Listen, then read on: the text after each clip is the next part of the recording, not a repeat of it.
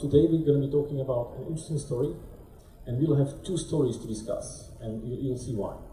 So please join me in welcoming the co-founder of Shazam, Dhiraj Mukherjee. Welcome, Dhiraj.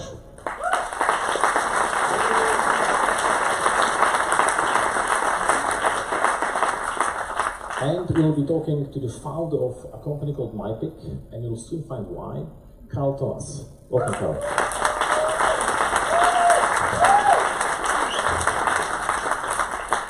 So the limitation is we're going to have to share the microphone, but I hope you can be okay with that. Now, this story started many years ago, because as you know, Shazam is a company which was born around 2000, which is 19 years old. But the big story here, which we're going to be focusing on, started 4 years ago. But let's go into the Shazam story and why you wanted to solve the pain. What was the pain at the beginning? Sure. I'm not sure if this is working. There we go. Yeah, thank you very much for inviting me first and foremost. And yeah, it's too late to try to hide my age. Shazam's a very old business. We started in 2000, and simply because my business partner Chris and I, we were hopeless at music. We'd go out and like hear songs in bars and restaurants, and we had no idea what it was. And he would say, "What song is this?" I'm like, "I don't know, you tell me." And so it was literally born of a personal thing. And we wanted to be entrepreneurs. We thought it'd be like a really cool thing to do. And we just didn't have any ideas. But that's what led to the idea for Shazam. I mean, there's a whole bunch of problems. For instance, we knew nothing about technology. It seemed like there would be some technology involved. We had very limited experience with music. And so on and so forth, but that's how it started. Technology was really basic at the beginning, and you were kind of text-based. Can you describe why and how did it work, actually? Yeah, so this was before smartphones even existed. So the idea which we came up with was it would be a voice call to a voice response system. So it would be a 15-second call. It would record the music, match it against a database of 1 million songs, and then the user would get a text message with the name of the song and the artist. People in the front row are laughing openly. Yes, it wasn't a great user experience, but it was the best we could do back in the dark ages. How did the founding team come together? How many of you were? Well, there were 3 of us initially. We were drinking buddies. I mean, so Chris and Philippe were at Berkeley Business School together. I knew Chris from San Francisco. It was 1999. It was the height of the dot-com boom. We're like, this is great. We're going to change the world. Yeah, we're going to have like a giant beer fund. So that's how we started. Yeah. Okay. And the company came together. And at the beginning, what was the biggest pain points you had to go through?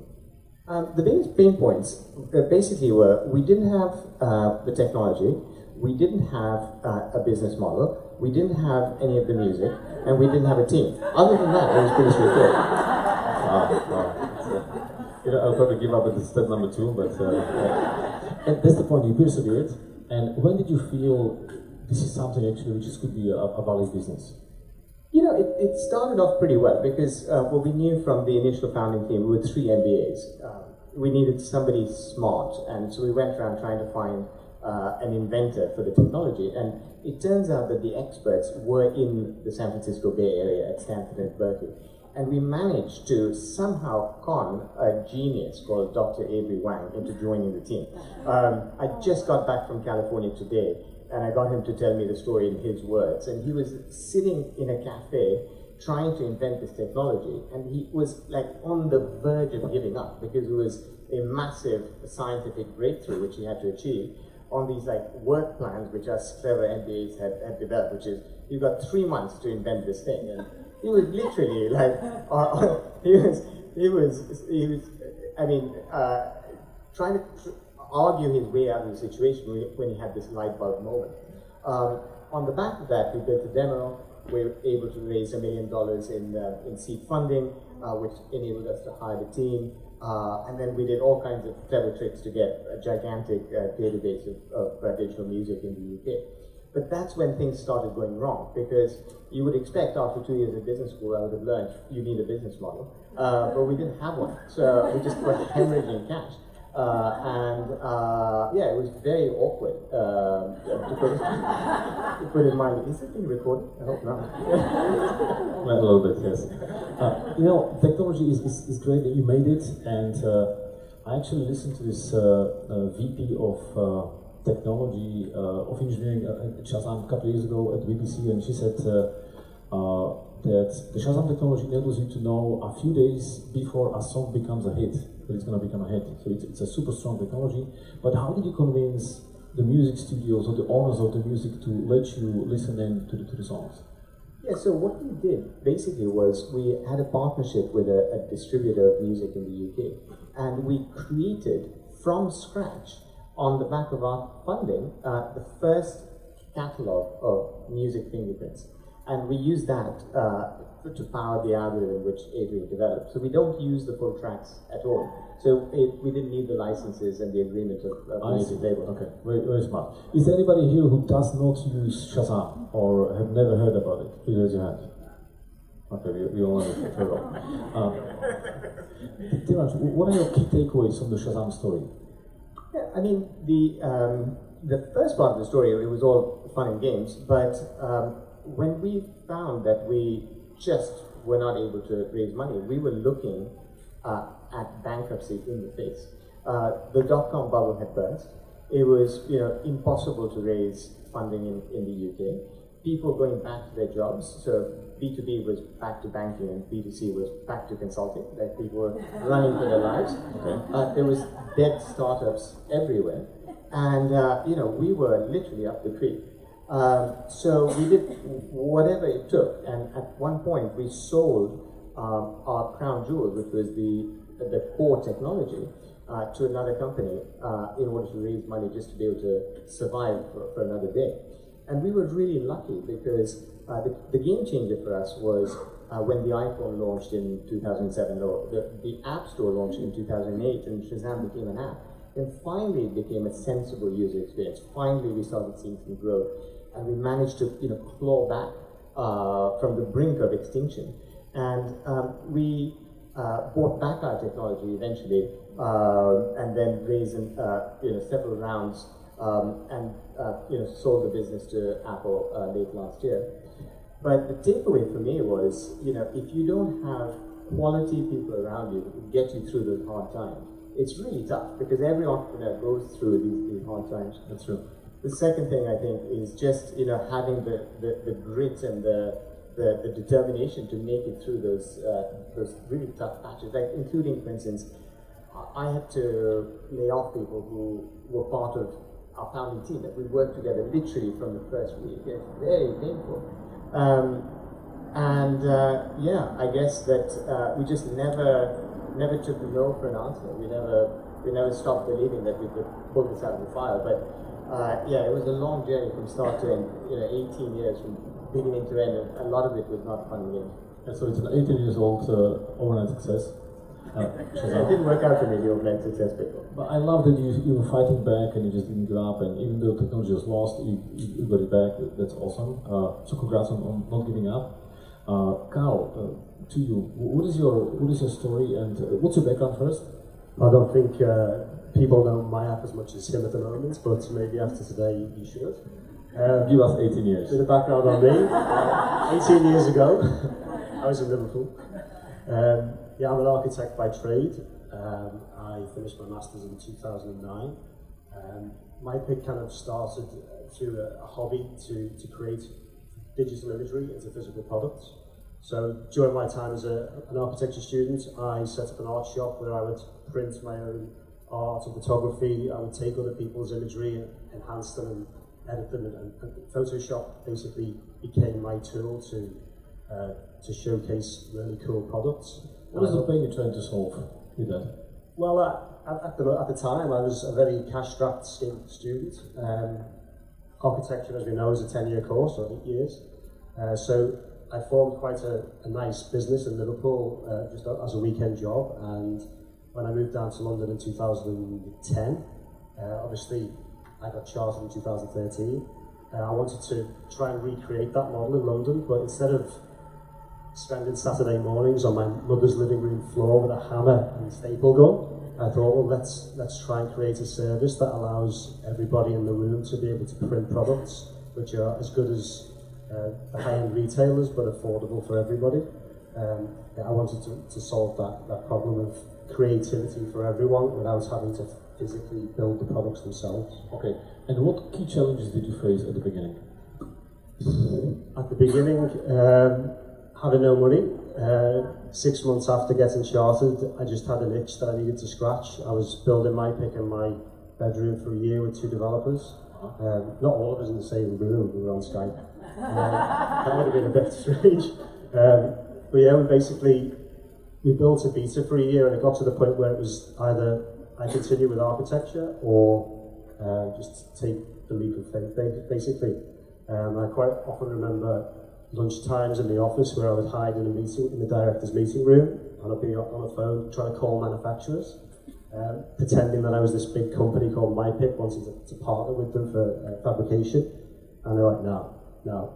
So that was quite painful. But when there was a contact in Liverpool who introduced me to someone in London, I'll never forget pitching to the director of a print company in Starbucks in Clapham Junction with 2 old ladies next to him, and I was on an iPad showing him the website, and the 2 ladies just said, "This looks really good, isn't it?" And the guy kind of, he said, "Yeah, we'll start work on it tomorrow." So we basically partnered with a London print company to create prints for us without us touching the product. And so the challenges were, you're saying, with the product, with the funding? Yeah, so early stages, basically had no savings, so it was a Barclays loan, 12k. Oh wow. Quit my job, I had 6 months survival money, so yeah, 12k in the tank, and that was it. Okay, and what led you to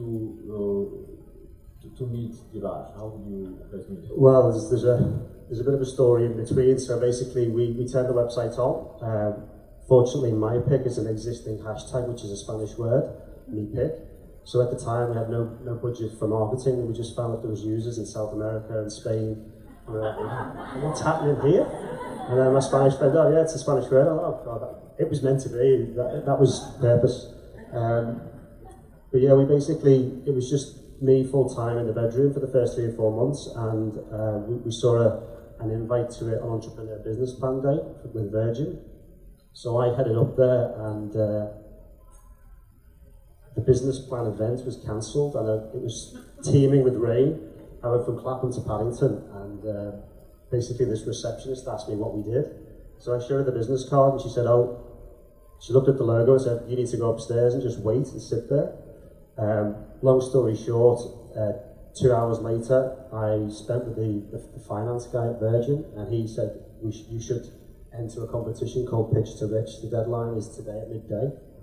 Okay.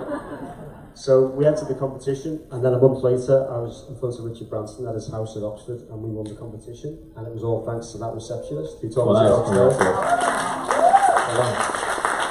So following that, crowdfunding. So we had a few experiences with angel investors. So you raised before the competition? Or no, it was strictly my own money up to build the beta, and then when we won Pitch to Rich, there was a couple of thousand that we won through the Virgin, which was good exposure, and then we decided to go through crowdfunding with Crowdcube.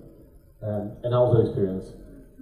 Very stressful. So basically, if you're raising crowdfunding, don't just turn a campaign on without speaking to investors first. Yeah.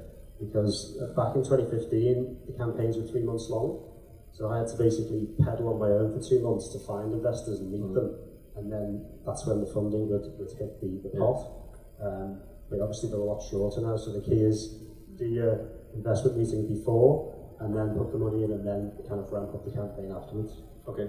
And now you went through the crowdfunding, you won the competition, so it seems like it is going well. Yeah. So yeah, we raised 170,000 on Crowdcube. So yeah, with that cash we built our version 1, if you say. We took through the team from London and partnered with an Argentinian agency. So we outsourced the kind of front-end development, designed it all in-house, and then built it in Argentina. Okay, and then, from what you told me earlier, you hit like a low point. Yeah, so 6 months past Crowdcube. We just turned the website on. We did 7 days a week, 20-hour days. Yeah. Got it live for Christmas, and then we were due to receive a follow-on investment round. The terms slightly tweaked, and we didn't really think that they were in the best interest of the business. Yeah. So we decided to move on from that situation and try and raise cash. But our roadmap was based on a certain amount of money hitting the account. And as Dhiraj said before, about when you look 3 or 4 weeks down the line, there's not much money left in the account, then you're staring death in the face.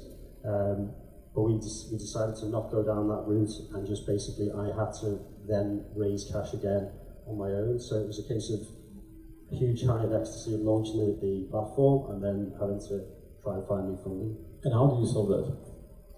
Well, how did we solve that? So we finished with the Argentinian team, and basically I had 4 or 5 months left in the runway, so I decided to leave my house in Clapham and basically sofa surf for a few months. So the cash that we had left, I had a lovely Romanian girl called Bianca, who handled marketing for 3 months, and that just enabled me to really focus my attention on fundraising. He's left. Where is he? I'm here. We're just trying to solve a technical issue, but so you met on. Checking the clock. Okay. So yeah, basically, it was just a case of trying to find new investment. We obviously hit a banana skin where we thought we were going to have funding, but we chose not to go down that road. Okay. And then at the time, in 3 or 4 months later, I was at Startup Grind. Why? What made you decide to go there? Just to meet people, basically. I think when you're raising money, you go to these events in the hope of just trying to meet someone that could be this angel investor. And I was in the audience, I stood at the back, and I remember watching Dhiraj on stage, and also Nigel Barker, a photographer. I managed to sneak through a few security guards and get through to the green For the room. audience, what we do is once a year we host a conference, always in June, in Central Westminster. And this was our first one in 2016. And we had about 1,000-2,000 people there, and we had speakers like Dhiraj, we had Eric Schmidt from Google, we had the founder of Skype and guys like that, and so we had security. That's why it was not easy to get to speakers like it is today. I managed to get past security. Said hello to a few people. But yeah, basically I was really inspired by Dhiraj's chat. It was, we talked about the pain points of Skype, and when the developer who's creating the technology almost gave up. And at that time I was probably, well, definitely depressed, exhausted, working silly hours, having meetings with people, and that kind of inspired me to continue and basically keep going for the next 3 months. Okay, Dhiraj, do you remember when you met Carl, and how did you react to that? Yeah, so I was minding my own business on a train back to Clapham Junction where I live, when this scouser came up to me and said, "Excuse me," and I didn't know what to say, so I said, "Yes." He said, "I think I heard you speak at Startup Grind." And I was like, "Oh my God, I'm notorious. This is, I apologize, I was mostly joking around." So no, I'm an entrepreneur as well, and I have a business, and I'd like to tell you about it. Like, wow, from Vauxhall to Clapham Junction, this is going to be a long 4 minutes, but go ahead. So he did. I said, "Look, I know nothing about MiPic. I don't speak Spanish, so I'm really sorry. I'm going to have to get off here." But there was something about the story that I felt that I should spend just a little bit more time. He said, "Let's catch up for a coffee." And I said, "Sure, let's catch up for a coffee," and we set up a time to meet. Why did you decide to there's many people coming up to you and asking you for favors and doing stuff, or this was an unusual situation?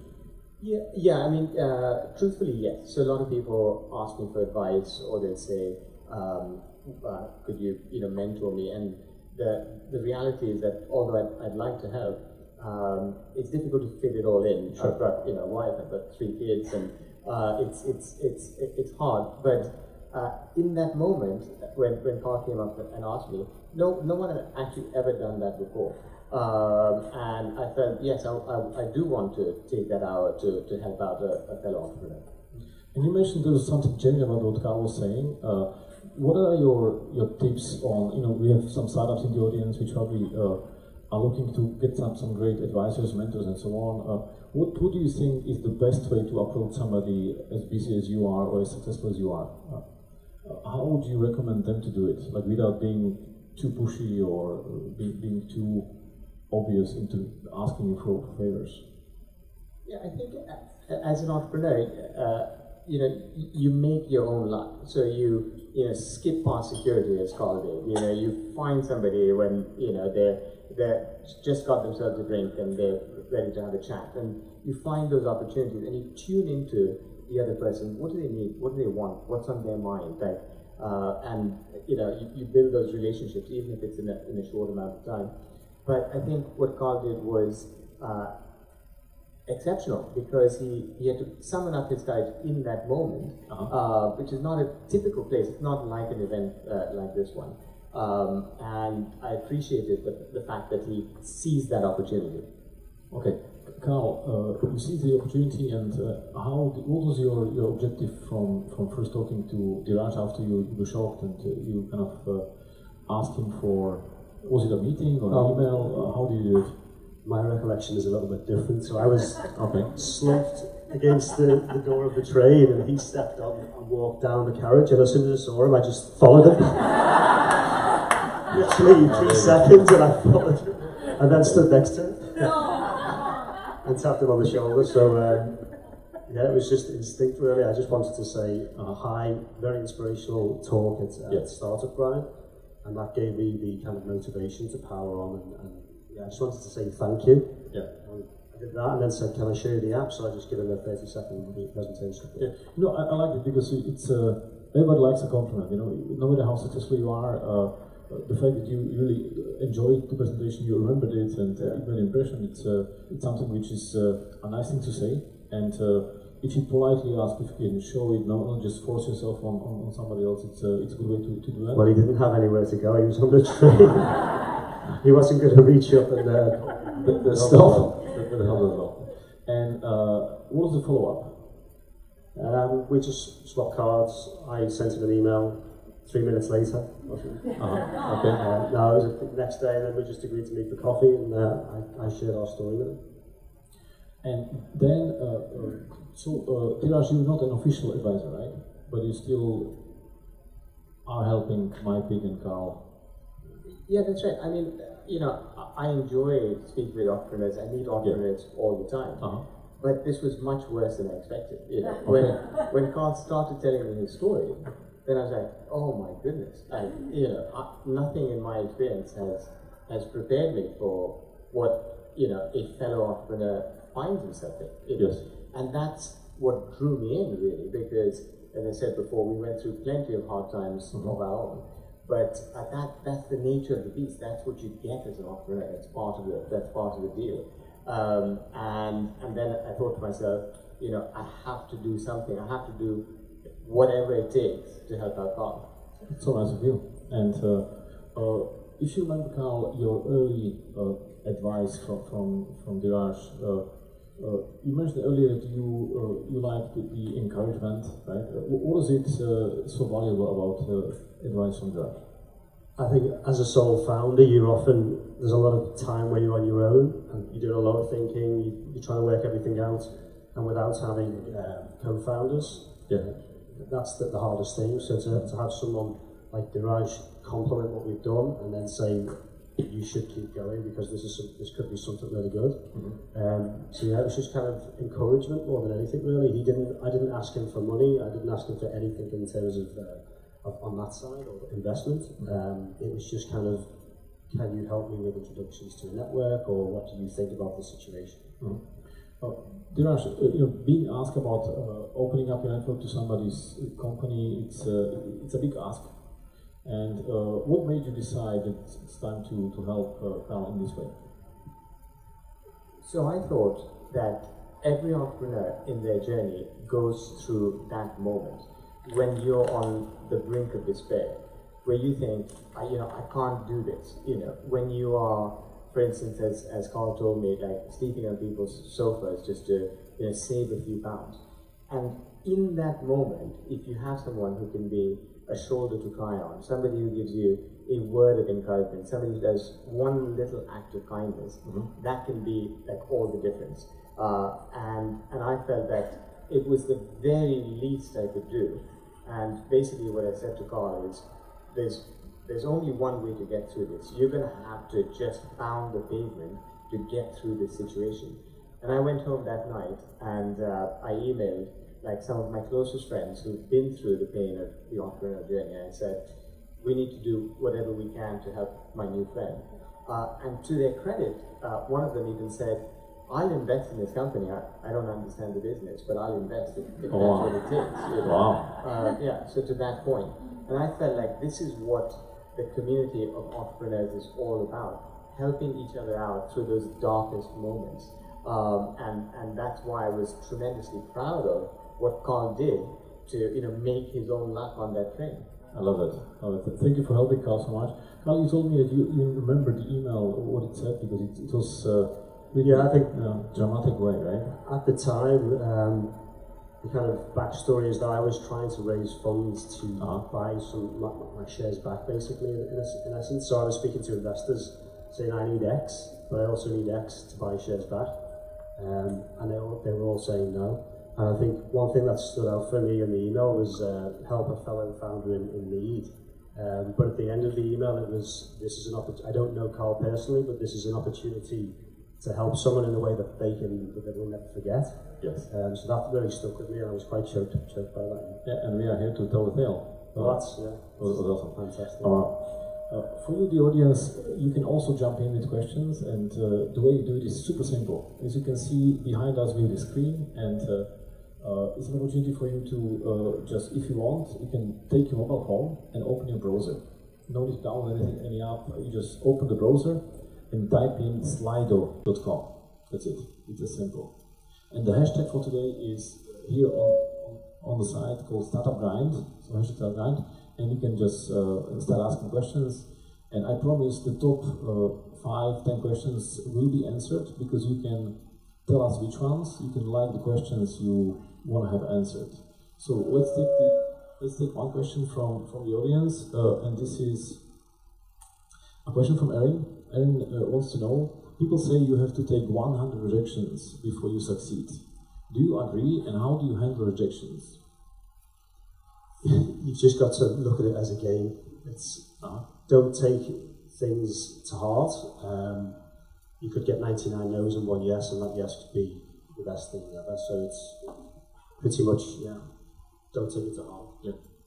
So I have one of these. So when we started Shazam, one of the things we wanted was the same number across all the mobile operators, which is 2580, straight down the middle of the mobile. And for our funding, we needed to have letters of agreement from the operators that they would give us this number. So my business partner, who was highly persistent, he called an operator 10 times and they didn't return his call. So he got fed up and he asked me to call. So I called them 10 times as well. They didn't return our call. So I got bored, I gave it back to him.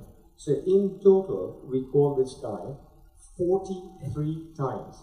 43 times we left him a voicemail and said, hey, we'd love to get this letter later. The 44th time, he picked up the phone. We met him the following week and we got the letter.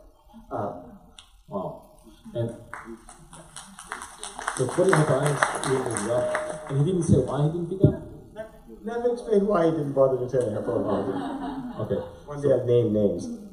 It's a simple lesson. You have to just keep going and ask us. We had the CEO of Just Eat here on stage, and he said a very simple and important lesson: a no today is not a no tomorrow. And he said when he was going around restaurants and trying to convince them to use Just Eat, every single time he would just come with a new data points. So he would visit the restaurants like every month, but telling the restaurants how many more orders the other restaurants in the area have. So be more contextual, not just banging his head against the wall, but telling them new data points. And eventually all of them would say yes. But it's a super simple lesson, I never forget, a no today is not a no tomorrow. So anyway, Carl, MiPic, now you have fundraised, you have solved the situation with buying out the investor. Yeah, I think maybe I should just get back to the survival, because one thing you shouldn't underestimate is the power of small shareholders through crowdfunding. Okay. We had one investor who put in 10K originally, and to get us through the downtime that summer, he reinvested, I think double his investment, and he enabled me to get that extra 3 or 4 months runway to Christmas. And I was able to raise the funds to buy back my shares. And then 3 or 4 months later, we raised 1.3 million. Okay. So that was to overcome the obstacle. Never underestimate the power of the small shareholders who are willing to keep you going to get to the main goal. Yes. So the challenge of fundraising was solved. What other challenges did you face, and how did you solve them after you fundraised? Yeah, so initially, with the small budget that we had, we outsourced to Argentina. So with the 1 million round, we basically took the team in house, from front end to back end developers, and we tried to keep it lean. But obviously, the cost of operations in London is a lot higher than Argentina. Okay. So that's the one thing we noticed, the difference in spending. And where is MiPic now? Where's the company? Right now, we've got a team of 6 plus about 4 or 5 freelancers that dip in and out. We've outsourced some of the front end to Istanbul. Some guys are remote from West London, so we've kind of got the mix of the two now, which I think is a lot leaner. We've got around about 100,000 artists on the platform, photographers, and artists who kind of upload their content and sell them as physical products. We're growing. We've got some new team members, and we've found some new shareholders again in the last 6 months who are with us today, and just trying to basically scale the team, scale the business. Okay, so well done for not giving up and going, because the company sounds pretty awesome.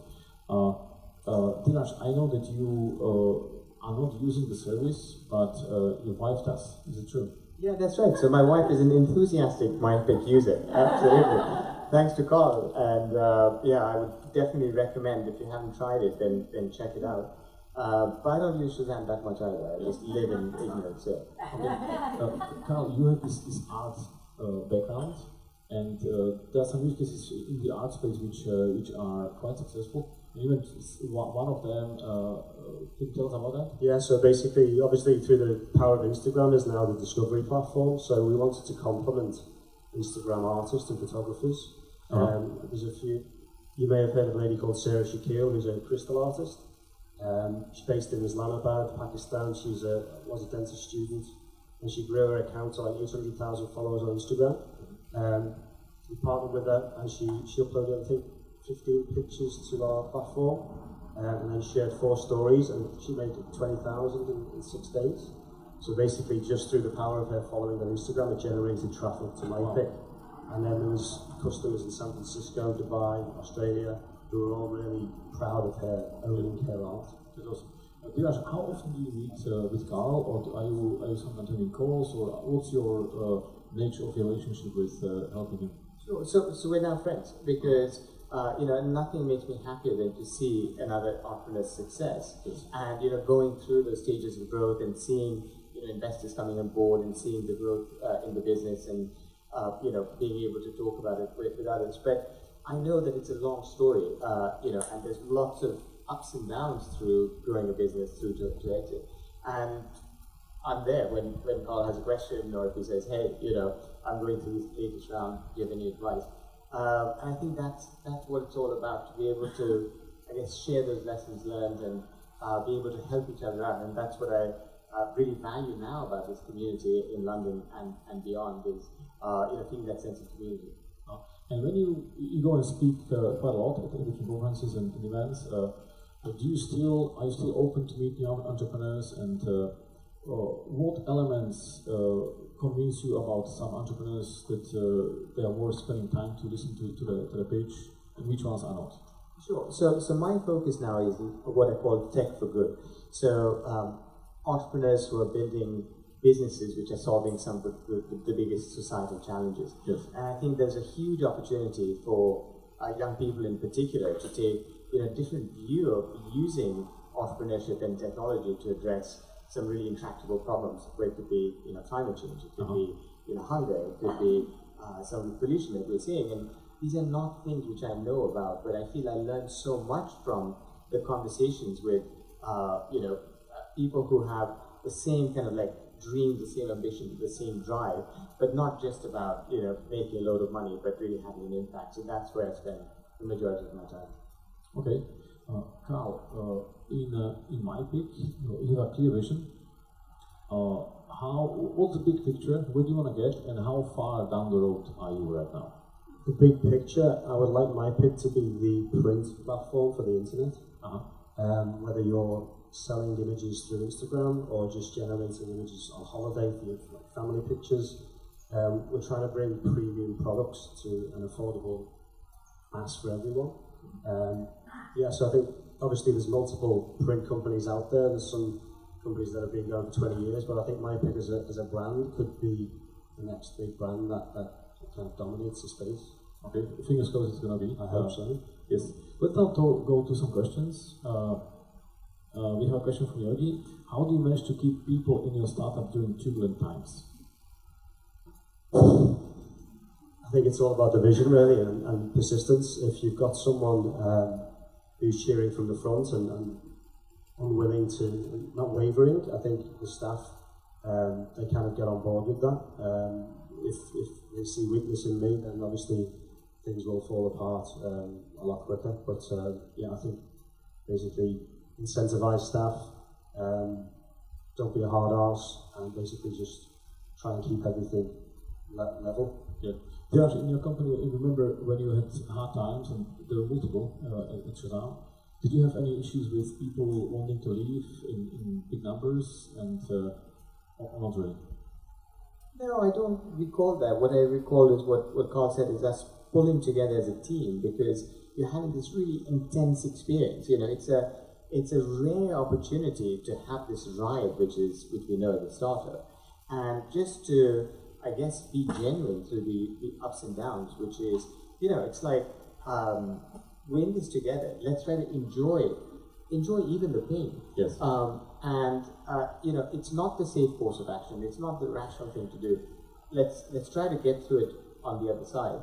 And I think that's what my experience has been, is that, you have to stand up and be strong and lead from the front. But as well, like, the team is what's carrying you, because without that, you're nothing as a business. I think it makes a huge difference if you can enable that feeling of pulling in the same direction. Yes. Okay, next question is from Anonymous.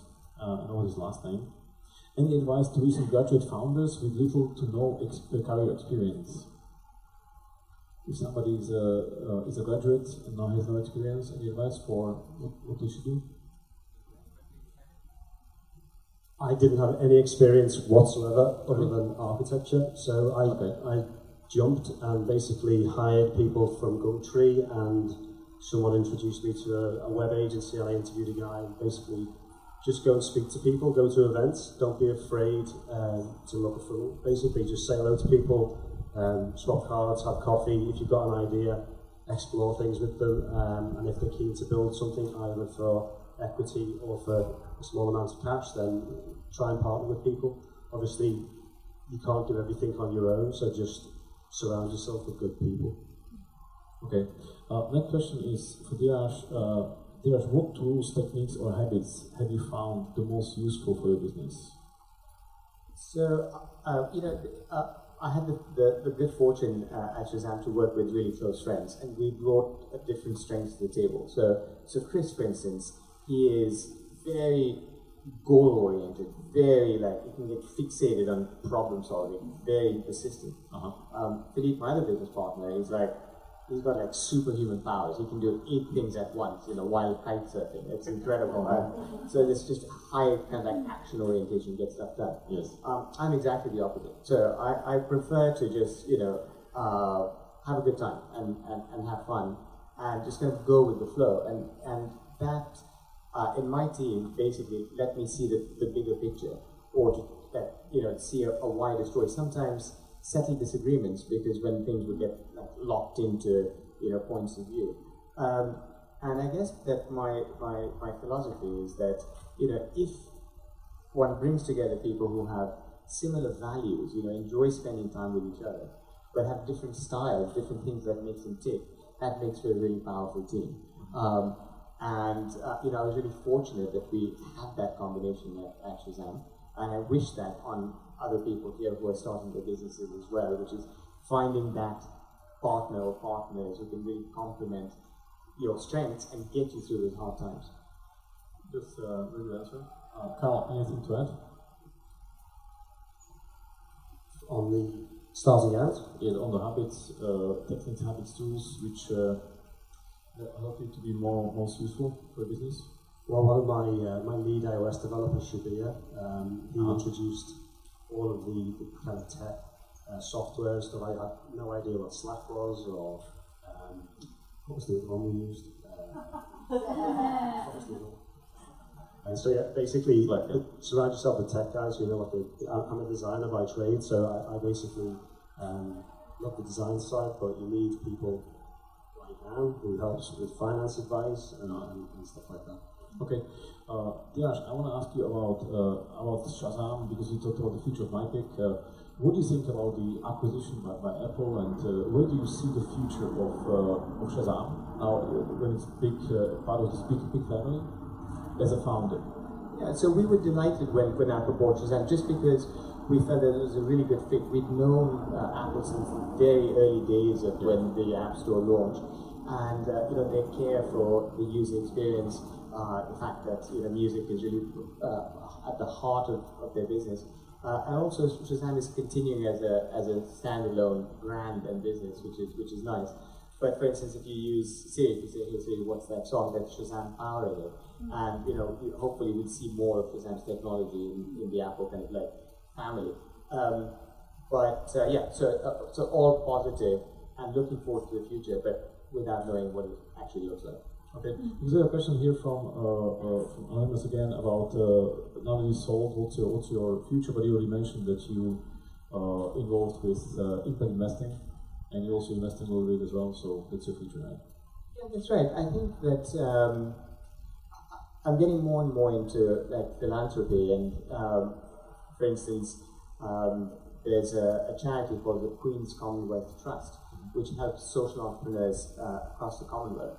And I'm trying to think about how I can help them out to give people, not just in this country, but all over the world, with some of those ideas, those moments of inspiration, that word of encouragement, that tool which can help them get to the next step. Because it's a long, hard journey, we all know that. Yeah. But what can we do to take the benefit of what we've learned and spread that, and then again, ideally to have a positive impact in the long term. So that's where my time and my thoughts are going to. Okay, Carl, talking about positive impact with MiPic, what is your vision? How you mentioned social media, Instagram. It's something, a tool which is helping MiPic. How do you think is MiPic helping people, users, to make their lives better? Ultimately, there is a cause for good. I know we sell physical products, but we help artists and photographers turn their images into products, and they earn a percentage of the sale. So for me, working with, if it's a celebrity artist, or if someone wants to sell a pillow to their aunt, they make cash just from an upload, which is, for me, there's no better feeling than when I see a 50-year-old guy in Norway say, "Hey, I've just uploaded a picture to MiPic and made £40. Yeah. So that's, I think, the power of using other people's imagery instead of going to retailers to buy mass-produced stuff that you don't know who the creator was. Yes. I think it's cool to be able to sit here with your image on my t-shirt knowing that you've made £10. That's the kind of approach that we're looking towards. Okay, I'll ask you while you're on the microphone one more question regarding how did you push aside the fear of failure, homelessness, losing everything, to find the motivation to make MiPic succeed? I think you've just got to be an insane dreamer you've got to just dream outrageous things and that something is going to happen. If you would have told me when I was in front of Dhiraj on stage that we would raise £1 million a year later, I would have said you were crazy. But you've got to just dream outrageously big and overcome things, but just aim at as high as you can. Okay. Dhiraj, on this note, we all know people who are these big dreamers, but they kind of this is delusional because they believe in an idea, and the idea all their friends know it's not going to work, but they still keep fighting and fighting, and they do this for too long. Where do you draw the line of kind of getting the feedback from people versus not listening to them and just be stubborn as a founder should be? What do you think is the healthy way of knowing whether you should give up and it's not going to work and start a new idea, or keep persevering? Yeah, I think the best way to do it is to keep a balance in life, and that means to eat well, to work out, to have a family life, to have a hobby, to meditate, so that being an entrepreneur is a job. It shouldn't become a life. Yes. And to have that mental balance to be able to say, I'm going to dig deep, even though everyone says no. But I think where it goes wrong is you can create mental scars if you just completely burn yourself out.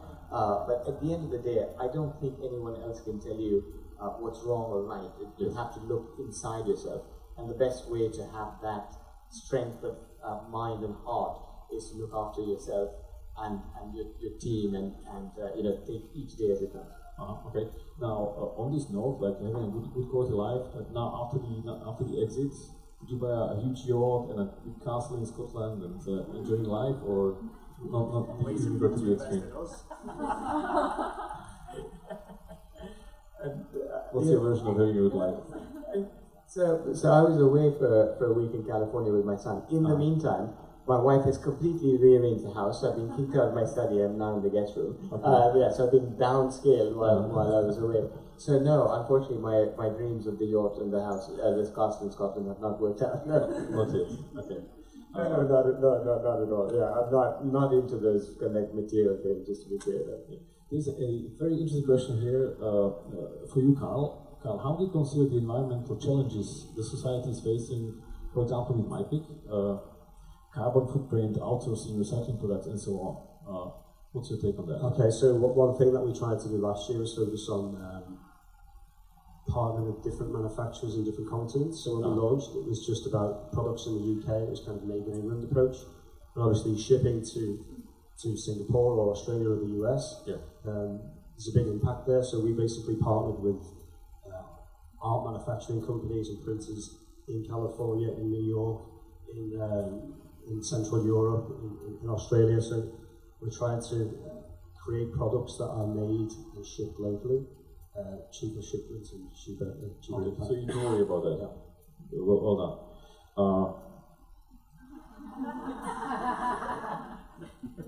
Next one, I'd like to ask you. Do you advise to work on the side until the business starts to bring money? Sorry, say that? Do you advise to work on the side until the business starts to bring money? For early startup founders? Yes. Yes. So Consulting or being partly employed? yeah, I've always had two jobs. So whether it was full-time in uni, the art shop, I was working 60, 70 hours as an architect, but I would always do external projects. You should basically fund your passion with other services, whether it be consulting or anything else. Okay. You still have two jobs now? Me now? Yeah, you still have. Oh well, as you mentioned, Roller's been working really hard this last week, and to coincide with this, we've launched a blog called thesoulfounder.com, and it's basically kind of tribute to soul founders, and they can reach out to me, and I want to share my experiences, some ecstatic, some horrific. So we've been working on that alongside MiPic this last week. So it's the Soul Founder. So as you heard here, Dhiraj has there were 3 co-founders, if I heard correctly, and you kind of had these complementary skill sets, and it makes things a bit easier. But Carl, when he was starting, he was Soul Founder is really hard, and for this he put together some lessons, some things he's learned along the way. Can you tell us the website again? Thesoulfounder.com. Soul Founder. So we're going to be sending out an email with the summary of the pictures and the video, and we'll add the link to the website as well. So what is the next for MiPic for the rest of this year? What's your plan? I'd like to scale the team, marketing, help the user base, increase the product selection, we've just added new features, which is really trying to focus on the sellers and the artists, as opposed to MiPic being a hub platform. We want to try and be a kind of marketing service for them. Yes. So we don't want MiPic to be above your name. We want it to be, you're the shop, this is your store, and just help the users in any way to market their products. Okay. Dhiraj, what is your plan for this year? My plan for this year, I think, is to just follow my passion, and I'm getting drawn more and more to learning more about problems which I can't solve, as opposed to helping people with experience which I already have. And that's one of the things which I love about working with younger people, is that you're in a mode where you're learning, you're absorbing information, you think anything is possible. As you get older, you rely more on what you know, your world tends to narrow, and you become, maybe fewer possibilities. So I'm trying to be, less 50, which I am now, and more 23, but who knows where this is going to go. Okay. I want to ask each of you, if you would start again, what would you do differently? I wouldn't start again, it's too tiring. If I would start again, it would be with 2 other people. It's hard on your own to do it, very hard. Yeah. Dhiraj, what's your big as an entrepreneur? Yes, as an entrepreneur. So the business which we started was extremely capital intensive upfront. So the first round we raised was $8.5 million in 2001, which is stupidity. So I would look at businesses where you can get a bit more proof as you go along without making a big bet up front. I think it's just more sensible to understand, is this a problem which the world wants solved, yes or no? Yes. And then kind of go from there. So. Okay, wow. Let's take 2 more questions from Slido, and then we can wrap it up, and then we can do some networking. The question on Slido which we're going to take is maybe from Shazam, what were your top key ways of gaining users and growing your business? Yeah, so when we first launched, we tried a range of marketing tactics, not knowing what would work and what wouldn't. And what worked for us was we had radio ads, and we would say, there's a new service in the UK which you can use your mobile phone to identify the song. Just dial 2580 straight down the middle of the mobile and try it on the next song now. And it would go into music, and we made sure that song was in our database, so it would always work. Yes. And that's how we got our initial kind of spikes of traffic and awareness and so forth. Nice, super simple idea. What I'd like to say now for you, Carl, is that this thing you do, you see someone, you walk up to them and you talk to them. I think you have a very good way of dealing with people at conferences. So, for example, this summer we had this pre-party before the conference again, and you saw me walked up to me and told me the story because I didn't know it.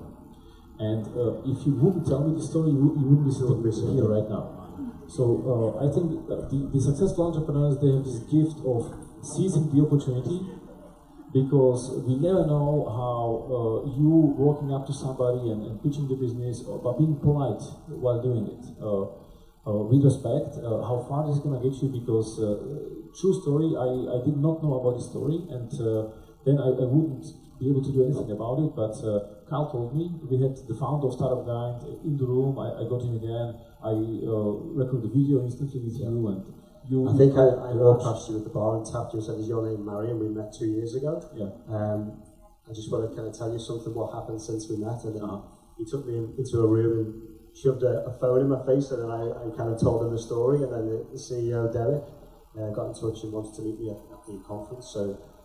We exhibited at the conference, and it's really good to catch up. Give us 2 or 3 tips how you recommend to upcoming founders how to behave at the conference, how to seize the opportunity there. Try and be polite, not too pushy. If you see 3 or 4 people surrounding a speaker or an investor, just know where you are in the queue and don't get too much front. But yeah, just be polite. Obviously, when people are talking on stage or investors, they get hammered by people, like 20 people in 20 minutes. So you've got to give them 10 seconds or 15 seconds that will hook them in to actually look you in the eye and listen. Yes. And on this note, please join me in thanking Dhiraj from Shazam and Carl from MiPic.